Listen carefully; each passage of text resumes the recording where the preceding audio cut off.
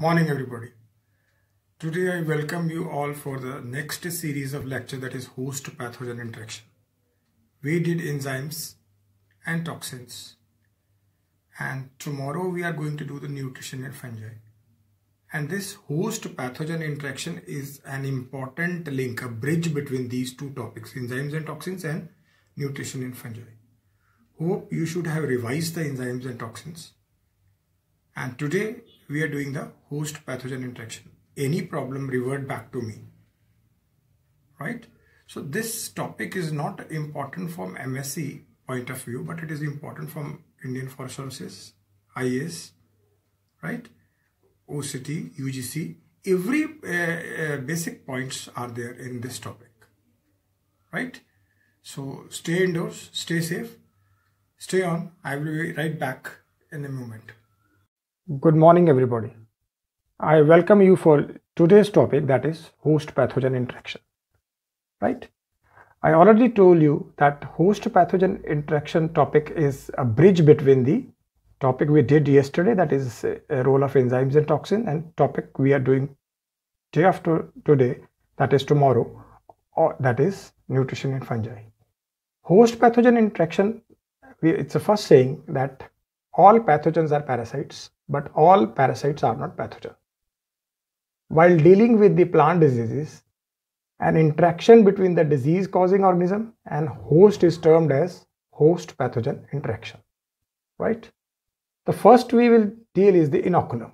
Inoculum is the part of pathogen coming in contact with the host to cause infection. It is called inoculum. See, here in we have the fungal spore as inoculum, and this fungal spore comes in contact with the leaf first. It forms a germ tube and then aprisporia and then the infection threads.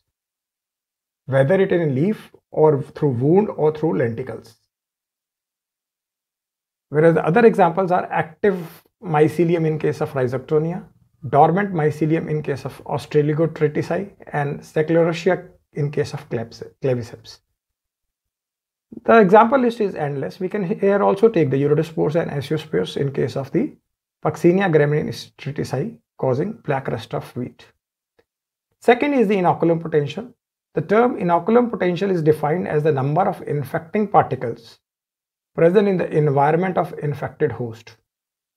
See, if this is the leaf and the number of, I drawed one, but there are thousands of, the number of basically the infecting particle means fungal spore in this leaf area, it is called inoculum potential. Whereas Garrett in 1956 redefined that it is the energy of pathogen available for infection of a host at the surface of host organ to be infected. But Garrett said it is related to the energy of pathogen. Means, see, the energy of pathogen to penetrate. How many pathogens will penetrate, and this is inoculum potential. Next we are coming to the topic called pathogenesis, important topic, and this comes in basically in the papers. Write an essay on the pathogenesis in host pathogen interaction.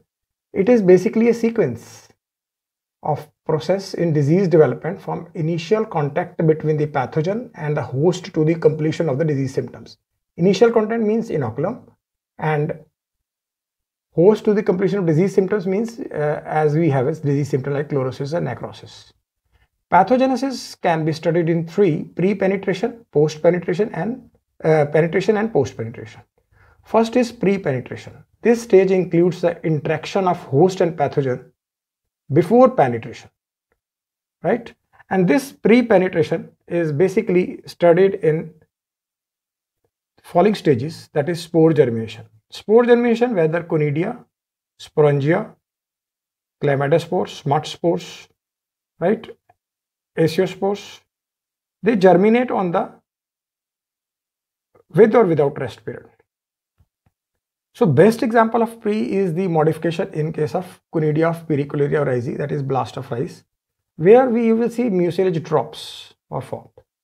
These drops, they attract or they also help in the sticking when there is a dispersal. So it is present in conidia of Pericularia oryzae or called Grycia, blast of rice. The second example, we have the Erisaphie graminis, which cause the disease of wheat, that is powdery mildew, and it produces short hypha. See, hypha, this clamp, this, right?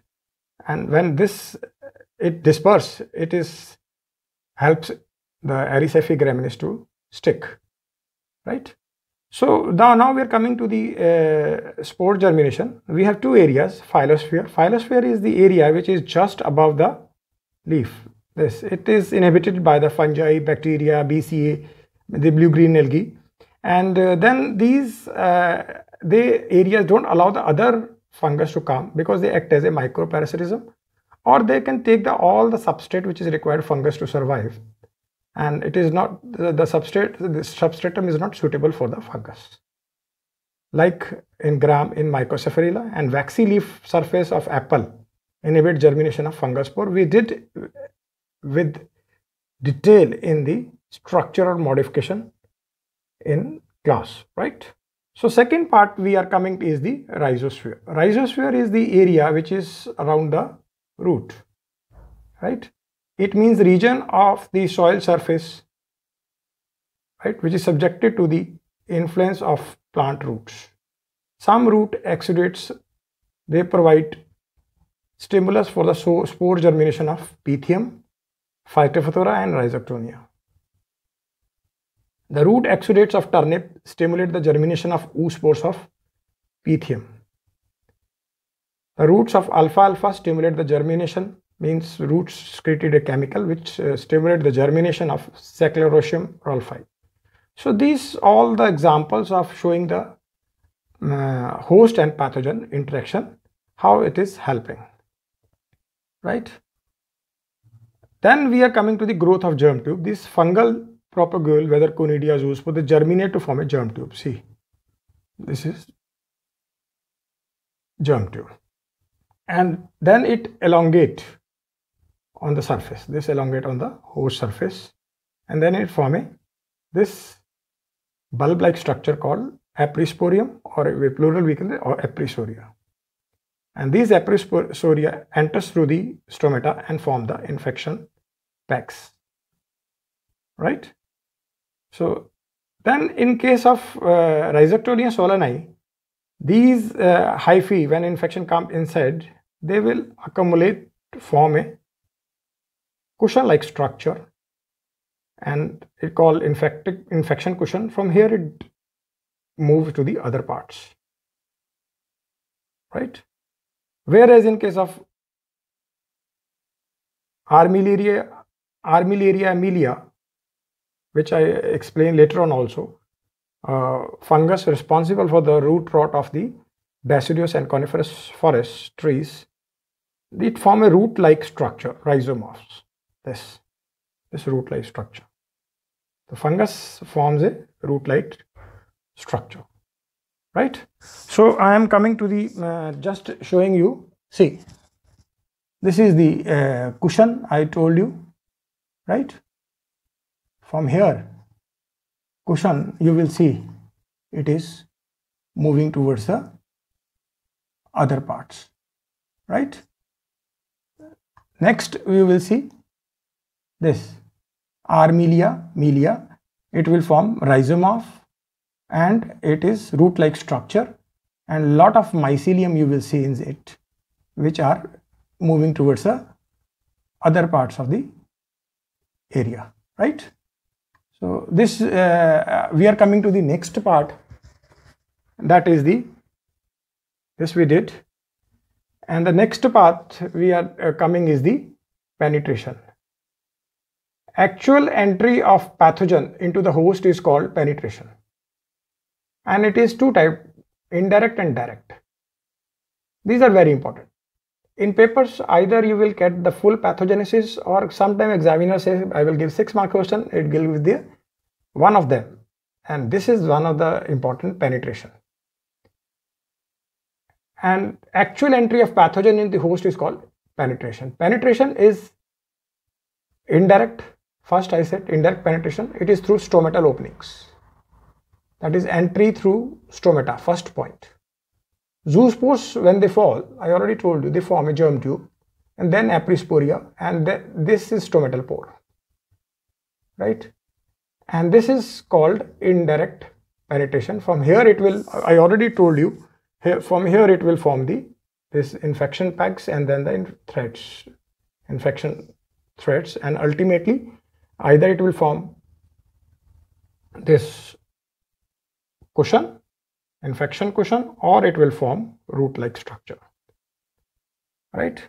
So the examples of this are basically entry through the Puccinia graminestratici, which cause the black stem rust of wheat, Phytophthora infestans, that is lead blight of potato, Irvinia amylovora, very important, infecting apples, that is fire blight of apple, Plasmopara viticola, infecting grapes, right? We have done in the class, that is the downy mildew of grapes, right? So before going, I just want to just see this one. This is called host pathogen interaction. This is pathogen, and this is basically the modes of transmission, MODES, modes of transmission. And this is two types, indirect and direct, and we are doing indirect, right? And then this have a reservoir host, which we did. These are the reservoir host, cushion and root-like structure, rhizomorphs. And then we have this roots of entry. Pathogen we did, this we are doing, reservoir house we did, now roots. Roots we do first we are doing is stomata. Besides those examples which earlier I did, that is the Puccinia Puccinia graminestratici, black stem rust of wheat, Phytophthora infecting potato, Irvinia amylovora apples, Plasmopara viticola 4. And then this we have to add in the theory part, right? The notes which you have only 4, but you have to add these. These which are infecting stomata, Paranospora destructor, infecting onion leaves, Mycocephala musicola, causing Sigatoka disease of banana, Cladosporium fulvum, infecting tomato.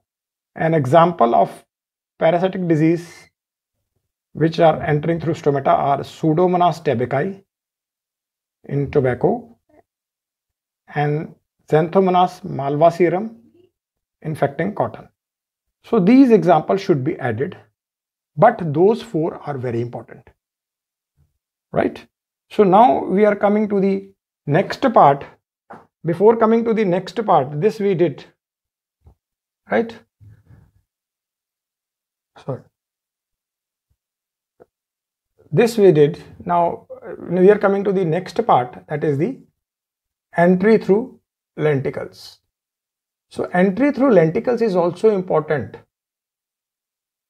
particularly soil-borne pathogen like Armillaria melia enters through lenticles, which has rhizomorph, I explained thoroughly. Other example are Streptomyces scabies, which is causal rhizome of scab of potato, Penicillium expensum, causing apple rot, and this Nectaria galligina, that is apple canker. These are 4 I given, but I again tell you, just add few more, that is the Oospora pustulens, causing potato scab, Nectaria galligina, I told you, apple canker, Armillaria melia, they causing the root rot of deciduous and coniferous trees, right? Those 4 are important, but you can add these 2 also, right? Now we are coming to the third one, that is through wounds. The infection occurring through wounds is called wounds trauma or traumatic infection. It is in Phytophthora infestans, tubers, Irvinia amylovora we did right now, fire blight of apple, Fusarium solani, it is a wilt fungus because it produces stylosis. Besides these, the viruses which are transmitted by insect vectors are Bemisia tabaci whitefly. We did in viruses, that is the one disease very prominent, that is the yellow vein mosaic of Bindi. So other example which we are adding in wounds are Xanthomonas stevati, the causal organism of bacterial wilt, and Thalaviopsis basicola, which is Tobago root rot of fungus, then Fomes physioli, this wood rotting fungus, then Fomes annosus, fruit rotting fungus, and last is the Rhizopus and Penicillium digitatum. So please add these. Those four are very important, but please add these also, because they will give a thrust to your question when you are appearing in the MSc and either at the competitive exams, right? So now the second part, I told you here, you see entry, it is mode of transmission, indirect we did, and now I am doing this direct. So direct penetration of the pathogen occurs through the cuticularized surface of epidermis. There is no stomata. Directly enter through the cuticularized surface of epidermis. The direct penetration has to cross morphological barriers. I already explained when we are doing the structural modification, cutin, pectin, cellulose. In enzymes we also explained it. Cellulotic enzymes very important. Biological barriers, microorganisms, that is phyllosphere and rhizosphere. Just did. Chemical barriers, toxic substance and lack of nutrients. We already did when we are doing the biochemical mechanism, and one example is the chlorogenic acid. And the best example of direct is the Ericephale graminis, causing powdery mildew of wheat. Phytophthora infestans, right? Infestans, causing late blight of potato. Albugo candida is causing the white rust of crucifers. So now here it is very important you to explain that is what are the melanized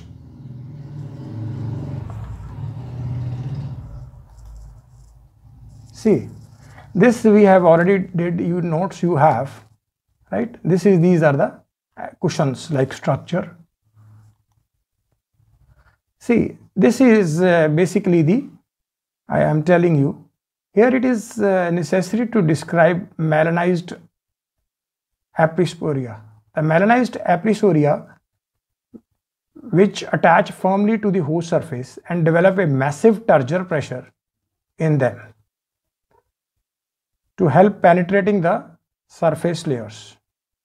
Melanin is deposited in the apricorial wall, making it rigid and impermeable to solutes. As the apricorium matures, then hydrostatic pressure builds up within it until sufficient pressure is generated to push the infection peg down through cuticle inside the host, right? This is basically called the melanized infection. So just explaining it further, I will let you know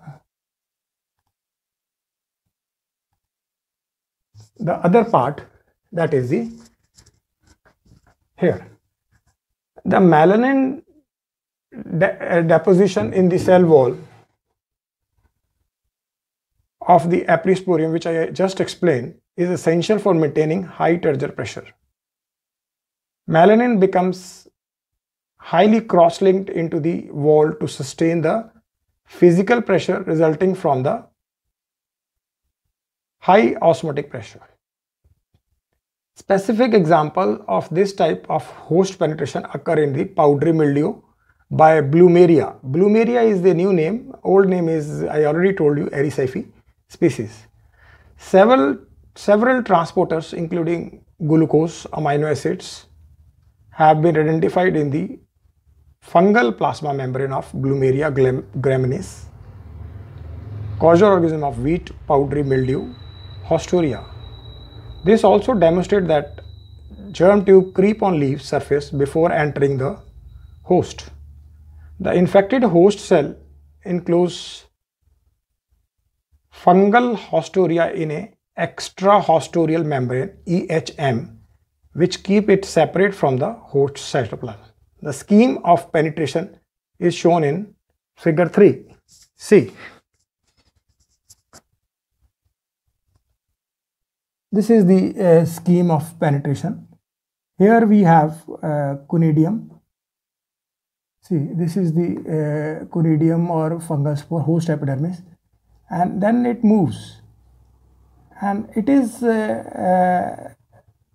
demonstrated that this fungal tube creep, and this is proved by the fact that the infection which come inside it consists of glucose and amino acids, right? And this proves that these germ tubes, they creep, I just told. And then when it go inside, and it will form a structure called EHM. And this EHM, just I told you, this EHM role is that which is called extrahostorial membrane, which keeps the fungal separate from the host cytoplasm. See, this is the host cytoplasm, and this is the EHM. It separates.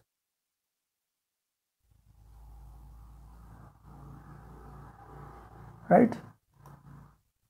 This is the basically the spore, then germ tube, then infection pag, and then we have the infection threads or infection hyphae, and then we have Haustoria, different types, which I told you in class. When it is knob shaped, it is albugocyanida. When it is finger shaped, it is in Phytophthora infestans. Whereas Pythium, it does not have any Haustoria. Right? So this is the basic scheme of the direct penetration. Here you will see first the fine tubular process, right? See, fine tubular process, this, right? And then this fine tubular process creeps, and then ultimately this finer tubular process form a subapical aprisporia, or we can say aprisporium, which passes through the cuticle, right? And the melanized accumulate here, and this melanized results in the turgor pressure, right? And this pressure helps to pass through the cuticular area, and it comes down in formed a lobed Haustoria in case of Erysaephe graminis, and this is called melanized aprisporia. So now we are coming to the last part of it, that is the post penetration. After successful penetration, the pathogen proceeds further to establish proper infection. This is called invasion. So post penetration comes in the form of question called invasion. Explain invasion. So post penetration, it is first is ectoparasites. Ecto means superficial, surface of the host, and sends only the Haustoria, which I just explained in case of powdery mildew, that is caused by the Erysaephe wheat, we say graminy, Erysaephe graminis. Also new name is Blumeria.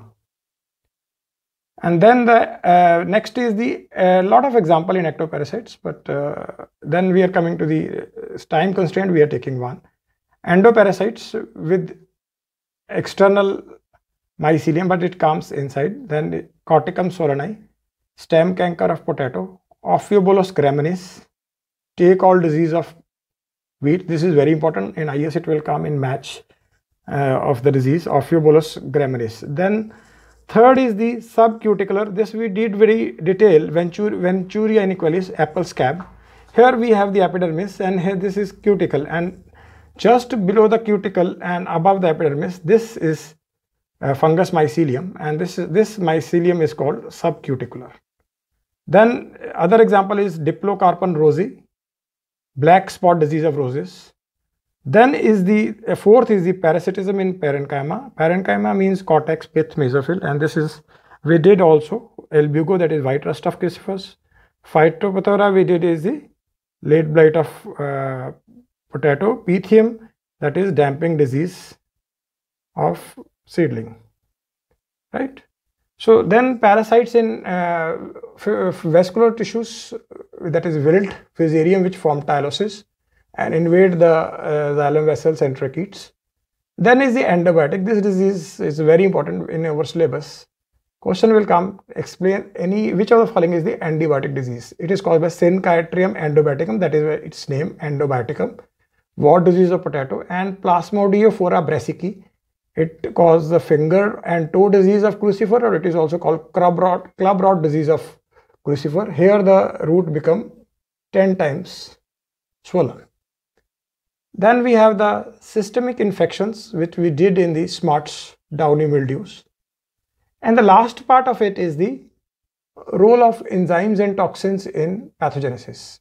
Enzymes we did very in detail, and toxins we did, that is divided into 3 phytotoxins, right?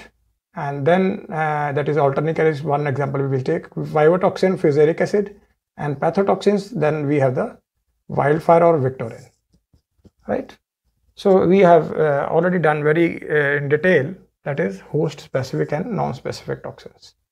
But this wildfire, I again tell you, is non-specific. It's very important, right? So I come back to the this topic again to revise. This is the wheel of the host pathogen interaction. Pathogen we did, reservoir host we did, that is in case of Rhizoctonia solani infection question, and Armilia milia, it is the rhizome of or root-like structure.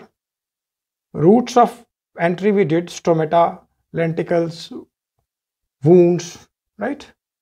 And then we have done the mode of transmission, that is direct and indirect, right? Then we have did is the whole, that is the host pathogen interaction.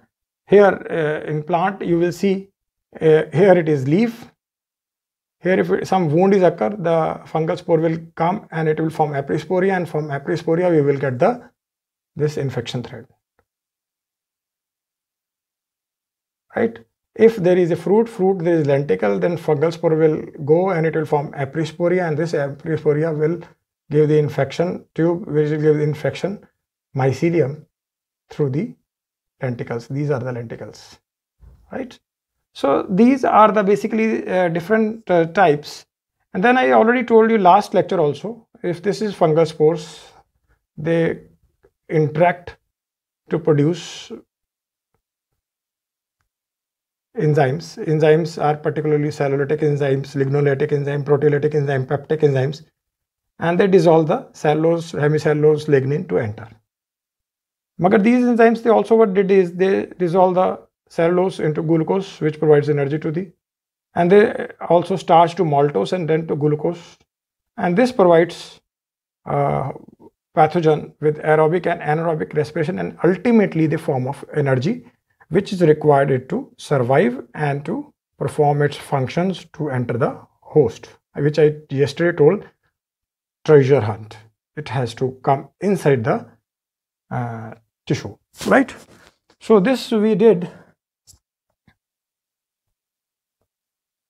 This is the direct we did, rhizome of root-like structure we did, and this is very important. Here we have the indirect. This we did very in explanation. Then this is cavity below, that is substomatal vesicle, and this is in Puccinia graminis stratici, and this is in Peronospora destructor, right? And see, this is in case of Pseudoperonospora cubensis, germ tube, and then it will form just infection threads, and here's swelling. This is reservoir which store all the amino acids, glucose, and then further gives the infections. So this we finishes. This is apical cushion, right? and this is the whole process of the infection. So this finishes the this topic. So we finishes this topic, and I hope you understand. You understood it, and please revise it and try to make diagrams and remember the examples. Tomorrow I will be back with the last series of these lectures of this topic, that is the nutrition in fungi. It is very difficult to understand the nutrition in fungi if you don't know these two last lectures, role of enzymes and toxins, right? And this today lecture, host pathogen interaction. When you came to know these, then you will understand the tomorrow topic, right? Okay then. Stay indoors, stay safe. Bye bye.